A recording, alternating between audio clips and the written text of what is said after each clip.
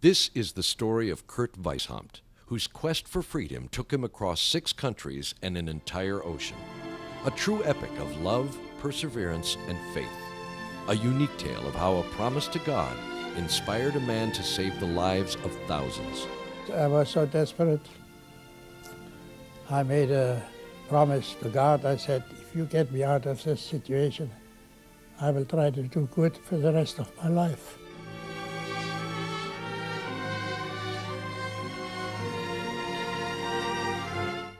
Hitler's campaign of terror has begun, and Kurt, a 22-year-old Jewish salesman, will soon become aware of the danger.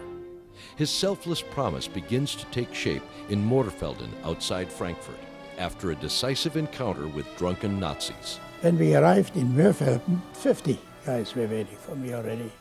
Well, I got the beating of my lifetime, I'm telling you. When I came home and my mother saw me, she was despaired. Fearing more violence, he goes to Italy, leaving behind his family and girlfriend, Trude. She was really an extraordinary woman, a lovely woman. I was in love with her, still am. She came to visit me every 5, 6 weeks. And one day she came and said she has figured out it is much too expensive, all these trips. It's much cheaper to get married. Yes. As a matter of fact, she was well prepared. She brought the rings along too. So it was difficult to resist. And I never was sorry that I did. So we got married in Milano. In Milan, Kurt finds help through Joseph Marx, a leather distributor, who employs him all over southern Europe. Meanwhile, on the world stage, Hitler befriends Mussolini, who expels all non-Italian Jews from the country. Kurt applies for an American visa, but the process takes too long, and soon the Gestapo knocks on his door. Without valid papers, Kurt and Trude smuggle themselves into France and settle in Nice. The first day of September 1939, Hitler invades Poland, prompting England and France to declare war on Germany. The French government, perceiving a threat from within, imprisons thousands of male foreigners in concentration camps. Kurt instructs Trude to write to a business acquaintance in Marseille so they may keep track of each other while he is confined. We were brought to an old brick factory, which was our concentration camp, which was about the worst thing I have ever seen. The dust from the bricks filled the air, and the floor was covered with about a foot of that dust, so that you were breathing constantly this terrible condemned air. And I know it would get worse before it would get better. Weeks turn into months, and in June 1940, the German army breaks through the French lines.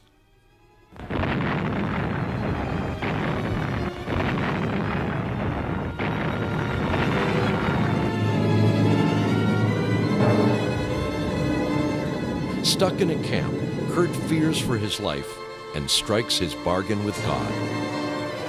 I was losing hope,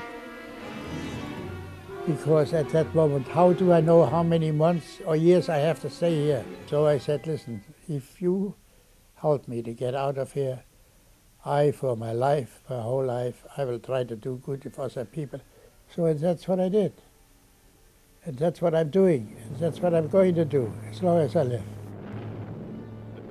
The German bombardment of the south of France prompts the French to move their prisoners by train to safer camps in North Africa. However, the Nazis intercept the train, and Kurt joins a group of refugees in a suicidal escape attempt. While we jumped out, the machine guns rattled, we heard, and we didn't know who's shooting whom here, because the Germans wanted us because we were Jews, and the French wanted us because we were Germans, you understand? Kurt and Trude reunite in Marseille, and with the help of a priest, they secure false passports and hike up the Pyrenees towards the Spanish border. The descent from the 10,000-foot pass is deadly dangerous, and Trude is unable to continue, forcing Kurt to carry her down. They survive the perilous descent and board an overcrowded train to Madrid.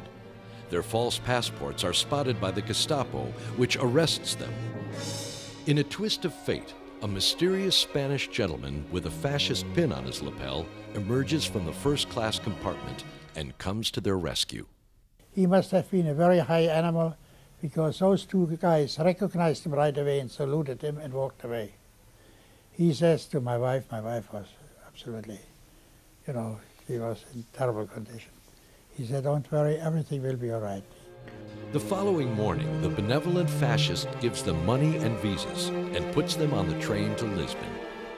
Since 61 years, I have asked myself, what moved this man to come out to call on people he has never seen before and never seen again and behave like that? In Lisbon, the American embassy informs them that to enter the U.S., they need $4,000. Still the businessman, Kurt makes the money on the black market, and soon they are on their way to New York. The unbearable conditions in the concentration camp didn't prepare Kurt for the old, overcrowded steamer that would take them to freedom.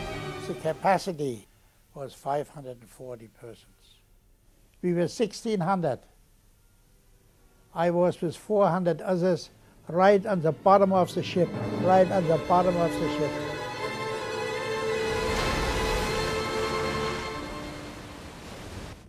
After we were about 150 miles away from the Statue of Liberty, the ship stops.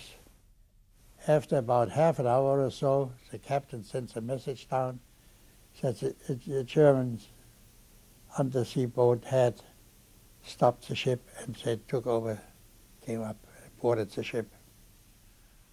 I said, well, that's it. Because what usually happens, they see who's on the board, they go back on the ship, push a few torpedoes in your ship, and that's it. So I think this was the greatest tension in my life. But that day, the Nazis are not looking for refugees. They suddenly leave the steamer, letting it go on its way. You cannot imagine the happiness of the people. Everybody was embracing everybody else. In June 1941, the Weishaupt set foot in New York. Kurt dedicates himself to becoming a successful businessman. Inspired by his life's journey and driven by his promise to God, Kurt has devoted his life to saving the lives of thousands of children around the world. His spirit of compassion, fueled by those that helped him, has inspired others to make a difference. People who helped me inspired me because they were risking themselves and didn't mind to take the risk, you understand? You have to act like that. You have to help people. You have to show what you feel. This is religion, in my opinion. And this should be the same in the whole world, not just for us. Kurt's compelling story has inspired us to share his mission with the world. We strongly believe its universal appeal will move and entertain audiences everywhere. To be a part of the journey, please request our feature-length screenplay.